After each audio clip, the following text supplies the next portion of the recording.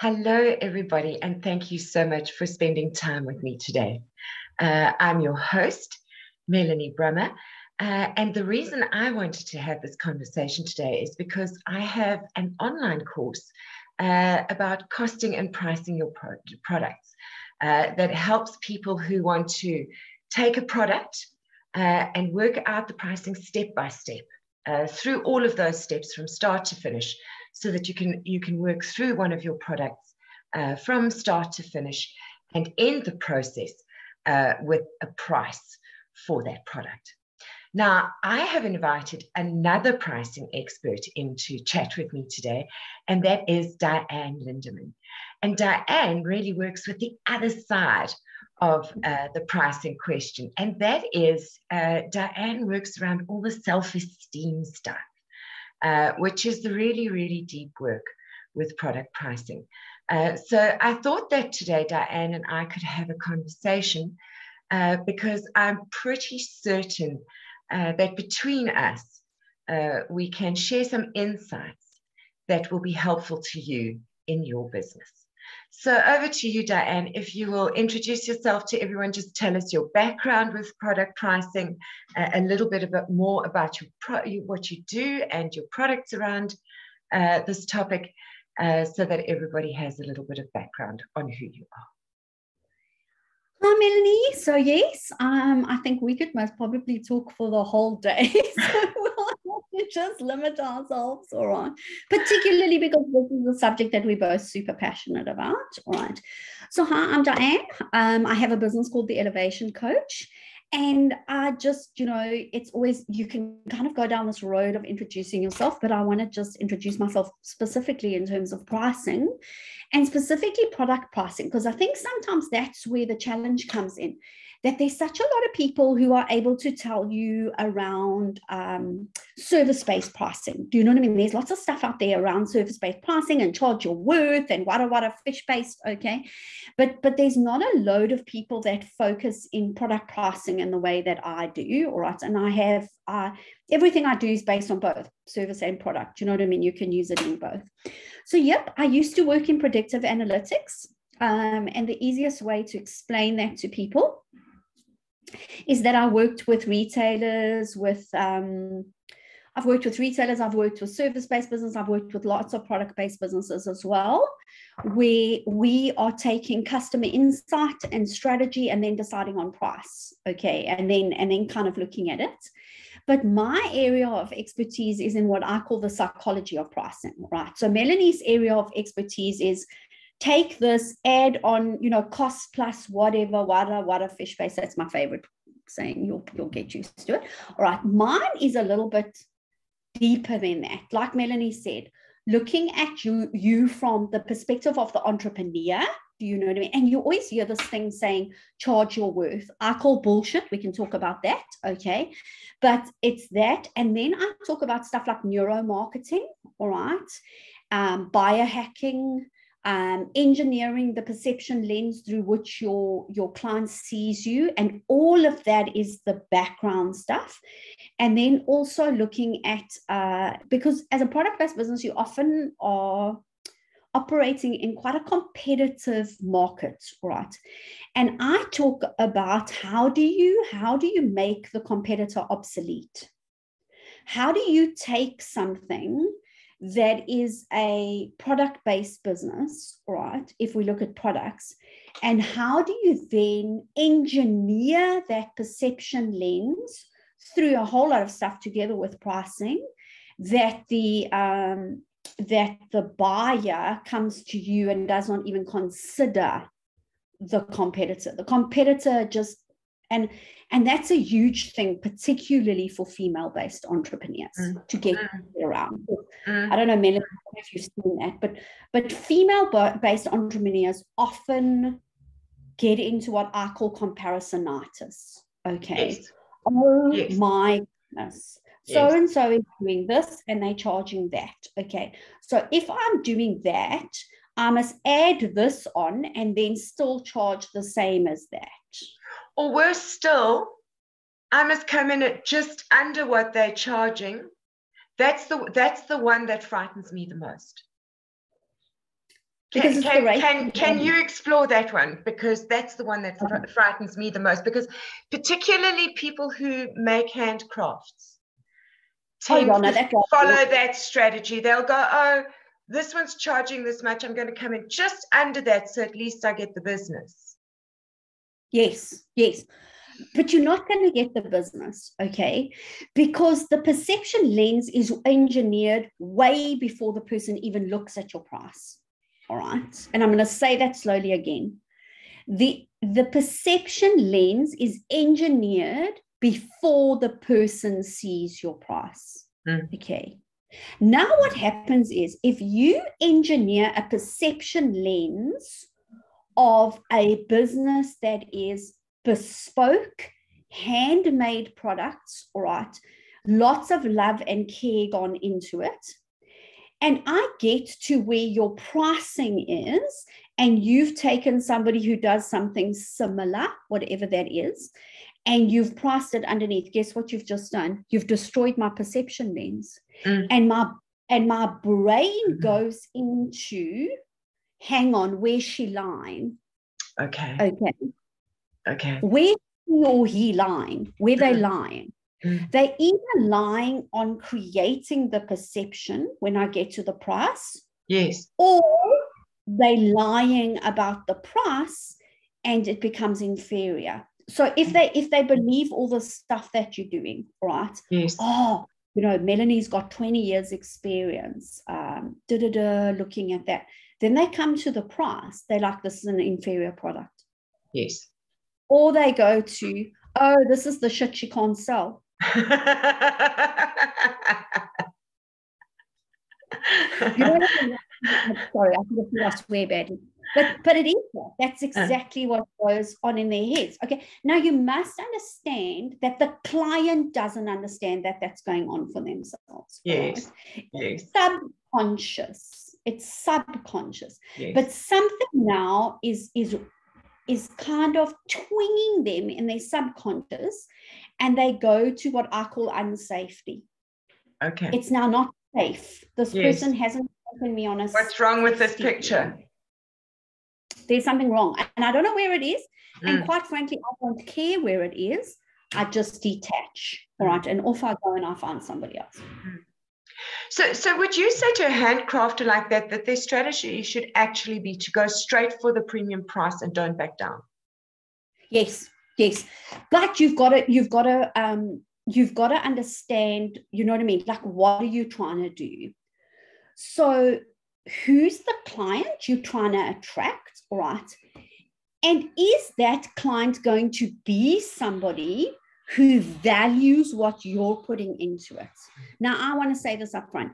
If you are going after clients who are not going to value what you are putting into something, then your strategy falls flat. And then what's going to just happen all the time is that you're going to be pretty pissed off.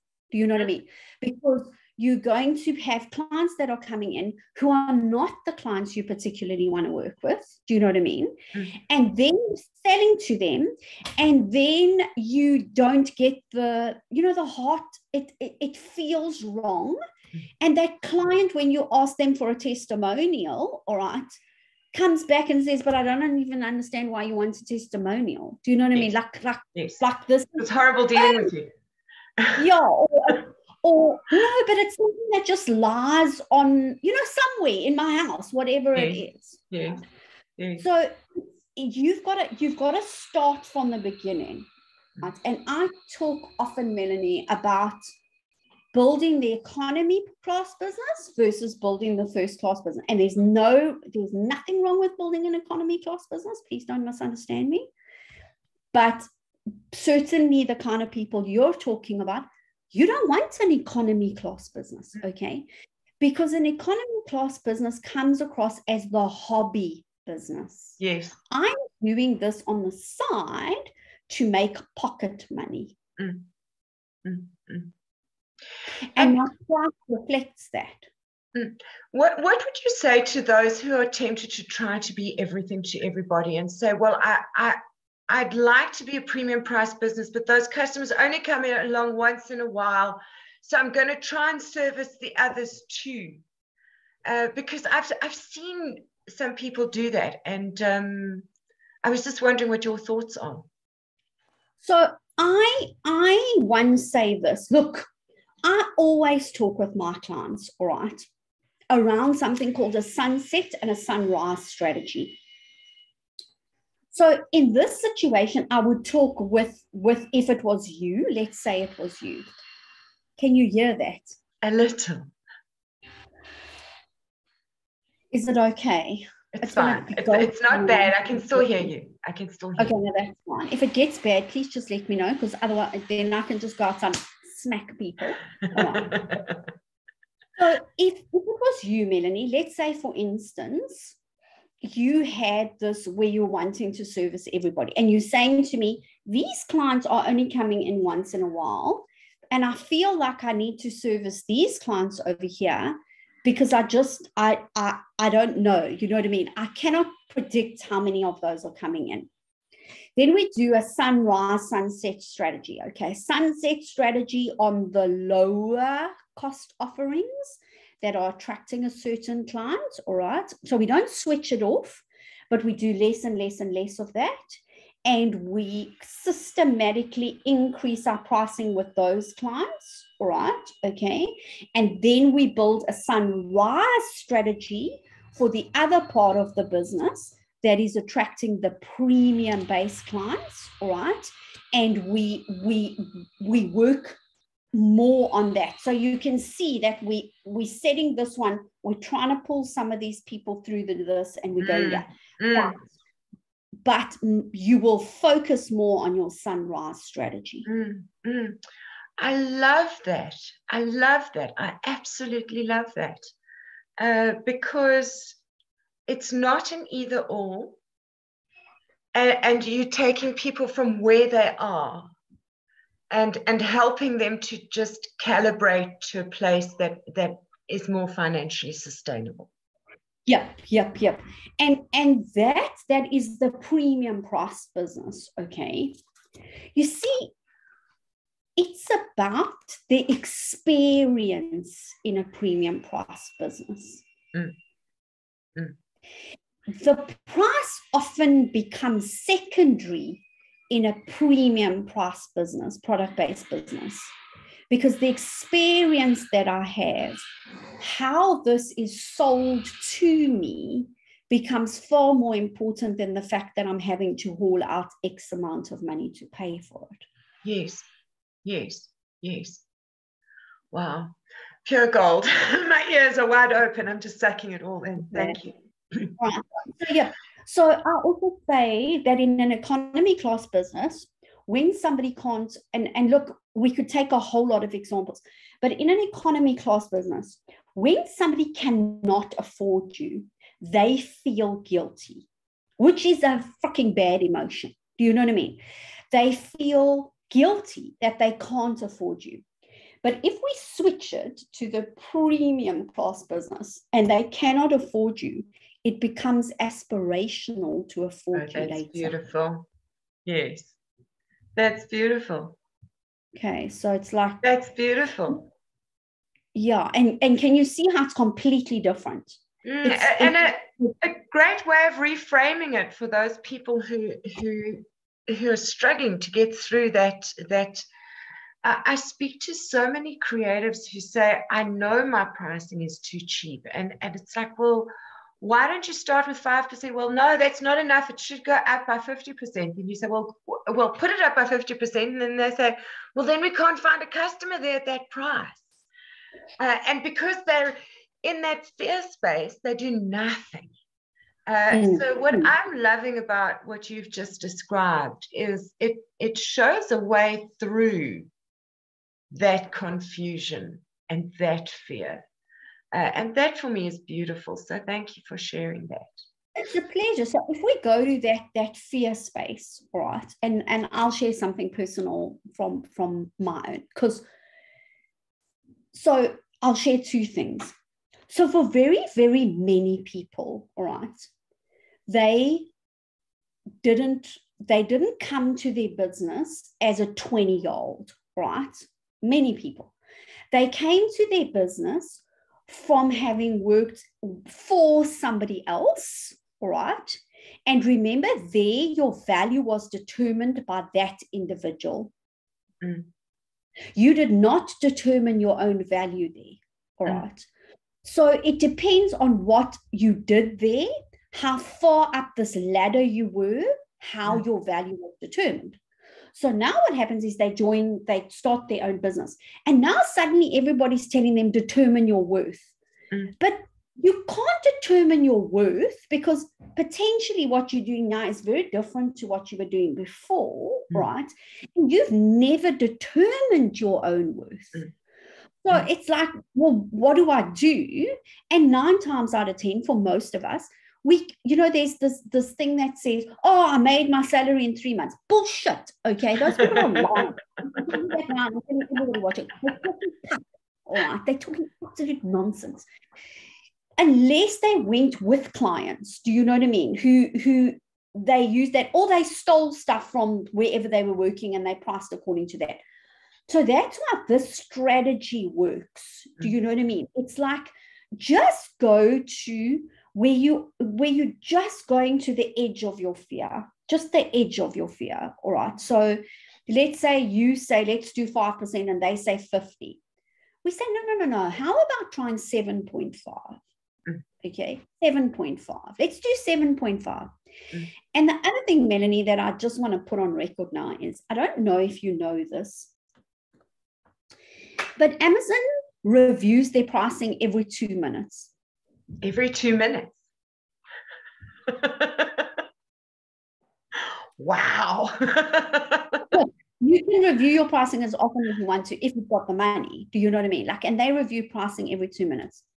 Most big retailers, both international and local, review their pricing on a weekly basis, and it's normally done on a Monday. Right. So what we're doing then on that Monday morning is we're reviewing abandoned cart. Right. What's been abandoned, what's selling well, what isn't selling well. And it's far more complicated than that, but just to simplify it, not dumb it down, but make it simplistic. We're looking at what sold well, what didn't sell well. What are we predicting is going to happen in the next week? Okay.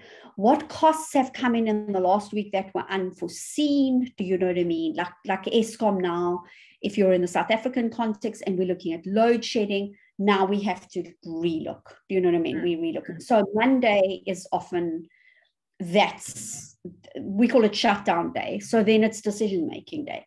And then they will go and they will increase their pricing.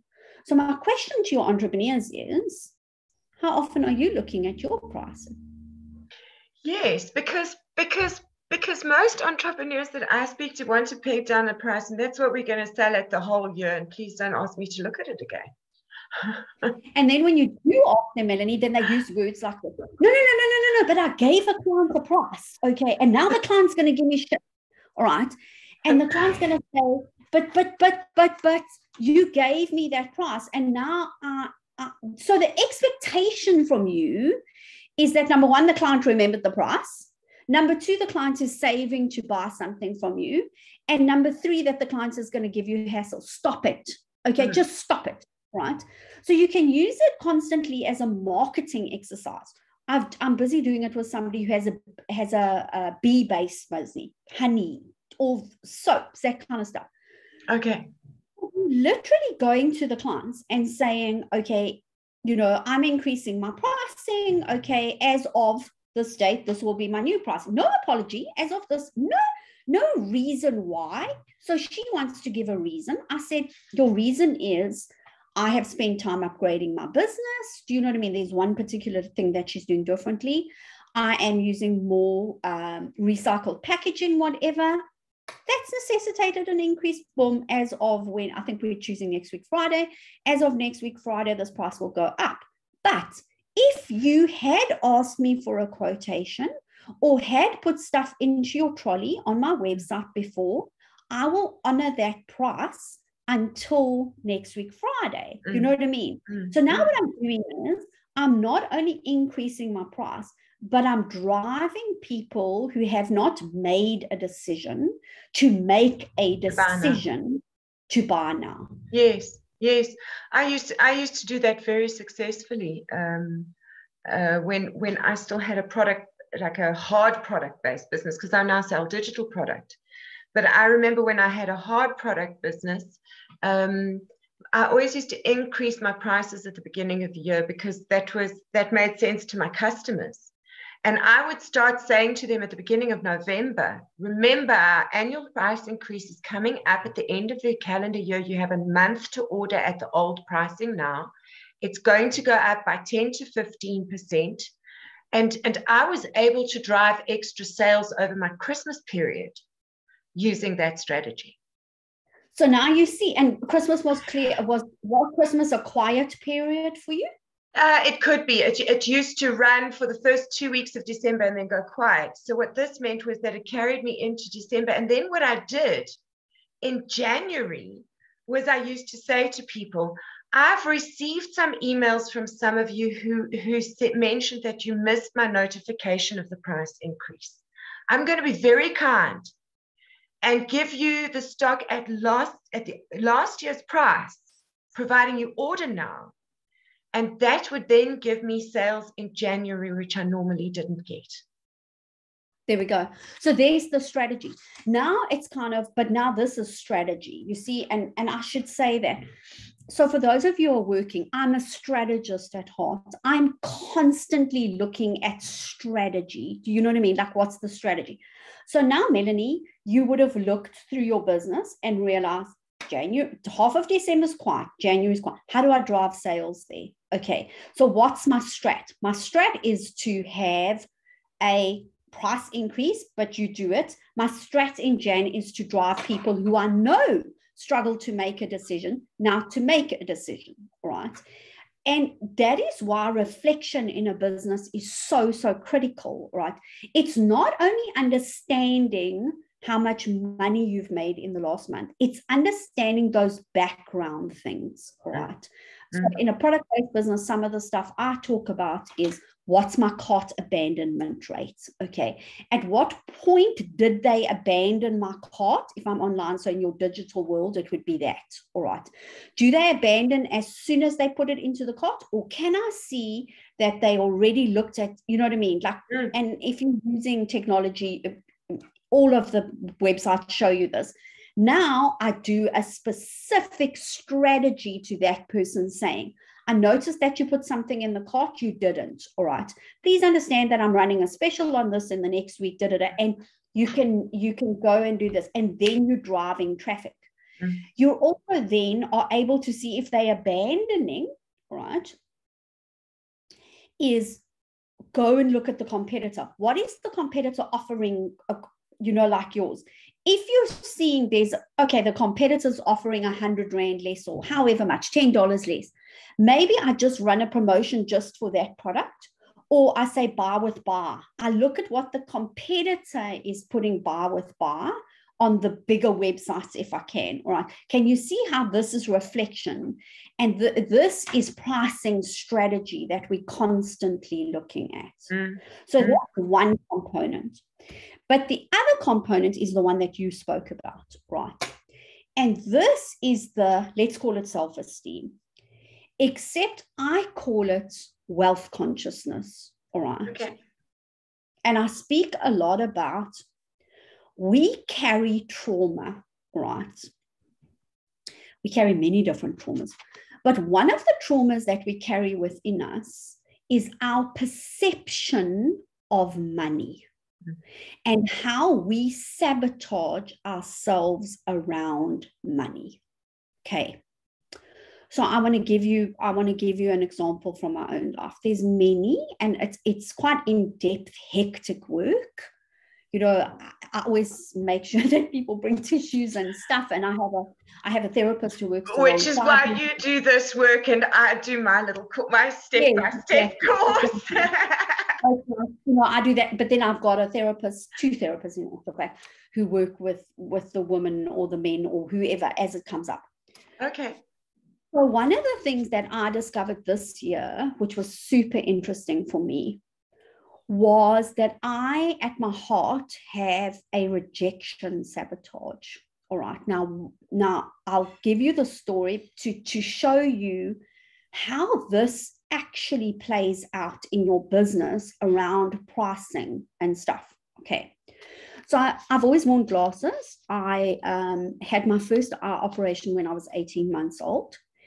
And one of the things, and it's not that somebody's told me, because I remember stuff that my parents were completely shocked that I remembered. And it's my earliest memory, is I remember being in the hospital and being tied to my cot in the hospital, right, with a bandage over my left eye. Do you know what I mean? Over my left eye, because it's my left eye, that's the problem.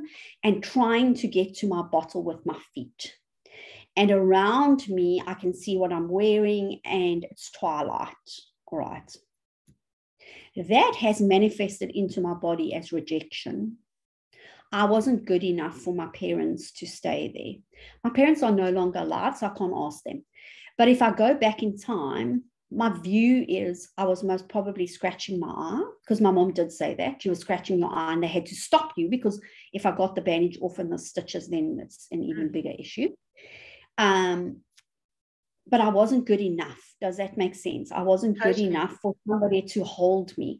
Now, in those days, that was in the 1970s.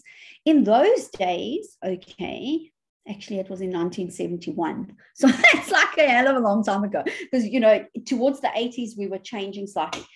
Is most probably my parents weren't allowed in the hospital overnight. Do you know what I mean? You got left there. You weren't think. So it's not like they rejected me, all right? And then there's a couple of other things that have added on to that, all right? So how does that play out in pricing in my business and the way I do it? I reject before you reject. Okay. So what that means is that I will sabotage myself, right? Yes. I will have an idea, and it will be a new idea, and I will be shitting myself that this is going to work or not. So rather than have the clients not sign up, you know what I mean? That's a rejection. I reject them. I don't follow up. I pull out of a launch halfway. I say I'm going to do something and I don't do it.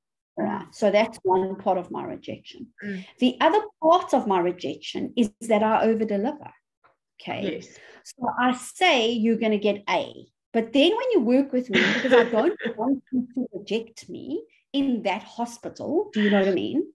I now over-deliver completely. Yes. Right? I break my boundaries. I tell you that you're going to get A, but I give you A, B, C, D, E. Right. Yes.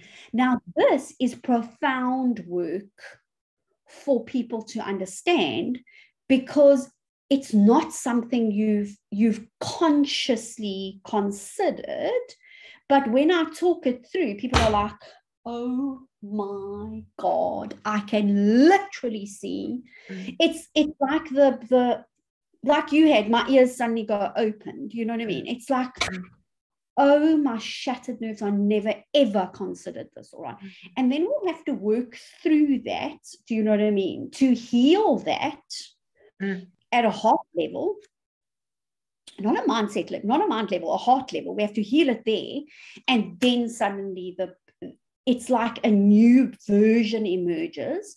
And you can talk about it. Do you know what I mean? And you can say, okay, how do I put in place the strategy so that I don't allow myself to do this again? So maybe that's, I don't know, automation, or somebody else follows up with the client, or you know, you have a coach that works with you, who's side by side with you as you're putting out the offer. Now, that is the work I do before we even get to how do I price my stuff. Because otherwise we get to where you are. No, I need to put it up by 50%, but I can't put it up by 50% because nobody's going to pay 50%. All right? It's not that you're not going to pay 50%. It's that you've convinced yourself through a saboteur, whatever that saboteur is, that they won't do it. Do you think maybe the challenge also is that because pricing is a numbers thing, everyone thinks it's an analytical thing, when in fact it is a heart thing. So, and it's actually so ironic because your creatives always go, the numbers in my business aren't for me because I'm not analytical. And yet the underlying work that we need to do is hard work, and that's theoretically the work that creatives enjoy. Yes, yes. And look, they've got to start with what does wealth mean to me? Okay. What does wealth mean to me?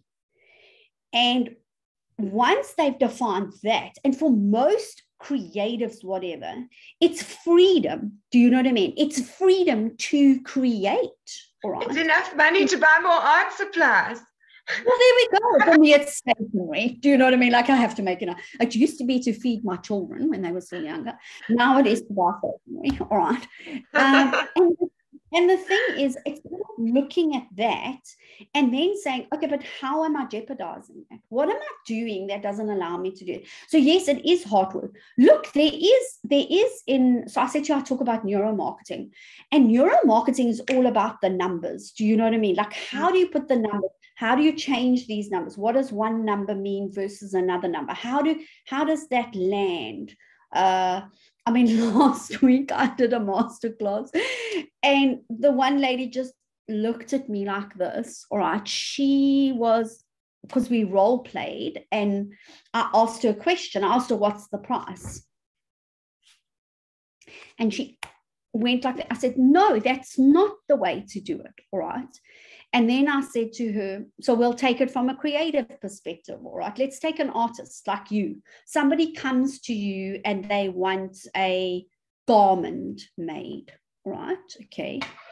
Now it's bespoke. I can't give them a price off the top of my head. All right.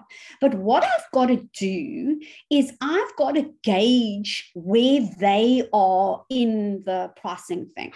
So then I would say something like, and I'll just use like a script, is based on the information you've given me, Melanie, and my experience in creating something for what you're looking at, you're looking between 30,000 to 10,000.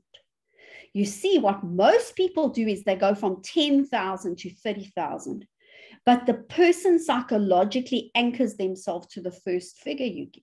All right. Okay. So they've anchored to 10,000. Okay. When you tell them it's 15,000, they go, no, but that's 50% more than what you said. But you said 30. All right. Yes. So we've got to flip the switch to saying the higher number. Interesting. And then the lower number. So interesting. Okay. And then you ask the question, how does that feel for you? Yes.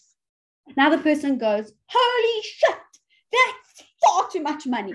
I'm only going to wear it once. Do you know what I mean? I'm going to wear this garment once, all right? Yes. Then I've got to get into where are you wearing the garment, okay? What do you want to be remembered for on that? And something along the lines of, okay, but let's say you're wearing it to your daughter's wedding. I don't know. I'm choosing an example from my own life, okay? So you're going to wear it to your daughter's wedding. Okay, so you're going to wear it once, Melanie. But my assumption is there's going to be professional photographs taken. Yep. Those will live forever. Yep. Do you want to look classic in those photographs forever? That you don't have to go and Photoshop them later on? Yes. Is there a plan to put together a photo book? Are you thinking of having some of them framed in your home? Yes. Do you see now how I'm anchoring them into the value? Yes. So what's the photographer charging? Yes. I also find it very interesting how you're anchoring them through questioning and not by telling. Yes. So it's like, and that's the thing. Do you know what I mean? Now she goes and she says, no, I can't afford it. Do you know what I mean? Like, you're out of my budget. Now, the other strategy is to say, I'd really love to work with you, but it's clear kind of where I'm pegging my product is not where you are. But I've got this friend of mine, let's call her Bianca, that's my daughter's name. I've got this friend of mine who works in a similar to me, and she works with people in your budget range. Can I refer you? And now what's happening in the background, you're referring to Bianca and you're making money from the referral to Bianca. And this is where creators struggle. Do you know what I mean? Like most people struggle with this. They're like, I can't do that. Says who? That person would not have had the client without me. So I was having this discussion with somebody in a learning group this week, and I find that people in my environment are reluctant to refer because they're worried that if anything goes wrong, they'll get blamed later down the line. Then you've got to make sure that who you're referring to is somebody that you can fundamentally trust. Right? What's go wrong is to then have the conversation with the client saying, that hasn't been my experience of the person. I'm really grateful that you've shared that experience with me. It has changed my perspective of them, all right? And I will now hesitate in future to actually refer. Okay. Don't put it on you, all right? Okay. That's a great insight. Thank you for sharing that. Yeah. So Diane, we are going to have to wind up at some point, and I would like to ask you one question before we do, because I know that this can fill a whole other chapter. And that is, what are the top mistakes you see people make around pricing?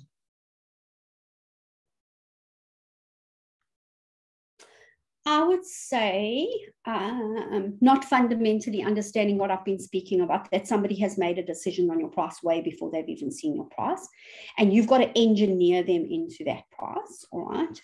So I know you live in the Western Cape in Cape Town, okay? And I went to this place yesterday, all right? I don't know if you've been there. One of my favorite places. I haven't been there. I'm a little bit further north. I'm near the rest. So if you're ever near Franco, go to Babylon Store. Yes, I know of the place by reputation. It's apparently very beautiful. Okay, but they engineer your buyer perception from the moment you enter there. Yes. Okay, from the moment you enter there. So when you enter their product shop, all right, where they sell products, or the restaurant or whatever, you are not bulking at a gin and tonic that is 100 Rand, okay? Because it's been engineered all the way that this is the first class experience. This is where to take photographs. Do you know what I mean? Like this is engineered, and that's where people make a mistake. So I would go somewhere else and go, mother trucker, 100 Rand for a gin and tonic, all right? Yes. But I'm looking at the way it's presented, how it's even presented on the menu, and I'm like, oh, 100 Rand. Okay, it's fine. Do you know what I mean? because they're pulling me into the experience. That's the first mistake. Okay. The second mistake is really getting into this comparisonitis kind of environment. It is super, super difficult, and we do it all the time. But it's pulling yourself out and really starting to understand what you bring to the party versus somebody else, right? You know, Melanie, you offer pricing, I offer pricing. We're sitting on a call together, all right? Collaborating. Other people are going, how on earth can she be talking to Melanie? Whatever she's got, okay, and go and use it again. It doesn't matter. Do you know what I mean? Like, I've got my skill set, you've got yours. So stop that. Stop that. And please understand that on social media, people are putting their best foot forward. They're not actually showing you what's going on. So that's the second thing. Just get out of the comparisonitis. And then the third one is that one that I spoke about, reflection. Do you know what I mean? Like, understand that the greatest gift you can give your business is to consistently be reflecting on your business. That's so beautiful. Because only through that do you figure out what to do next. Yes. I think too many people are working from order to order and don't stop and pull back enough. And that's what I'm saying, you know, Amazon does it every 2 minutes. Okay. And other big retailers out there are doing it once a week. You know what I mean? They look at, they do it, some of them do it twice a week, but they're kind of going there. And we're wanting to learn from those people. It's not about saying, I'm not that big. Do you know what I mean? Like, Diane, don't use Amazon as an example. Diane, don't use a big retailer like H&M as an example if we used one of them. Do you know what I mean? Don't use those because I'm not that big. No, ladies and gents, it's not about that. It's not resisting. It's saying, how do I take what they're doing into my business in a way that works for me? I love that. I love that. I'm so pleased we've had this conversation today. Thank you. That's a pleasure. Thank you. Wow. You've given everybody so much to think about. And I see we're headed at 50 minutes is a long time for people to pay attention. So I think I'm going to wind it up. Diane, that was absolutely incredible. So much value there. And to those of you who are watching who are going, why are these two women collaborating? I'm quite certain that for those of you who are watching, you're going to go, oh, I think I want to work with Diane. And some of you are going to go, oh, I think I want to work with Melanie, because you're in different places in your journey. And we have what you need where you are in your journey today. So for those of you who are afraid of collaboration, this is what it looks like. It's wonderful. It's wonderful to talk to somebody who talks my language and who can corroborate all these things that I'm trying to say here in my groups. I really, really appreciate your time, your insights, your gifts, and your generosity that you shared today. Thank you. It's an absolute pleasure, an absolute pleasure. So, all right. Yeah, you know. And do you have anything to say in parting, Diane? You know, I want to say this, right, and I'm going to get it wrong. So I just need to open it on my machine. If you give me 1 second, because I always get it wrong. Where's it? Session one. Sorry. Yeah. Of course, I can't find it. It's a Robin Sharma quote. Right. I just want to give it to you because it's one of the most profound ones, and I often use it to start anything pricing.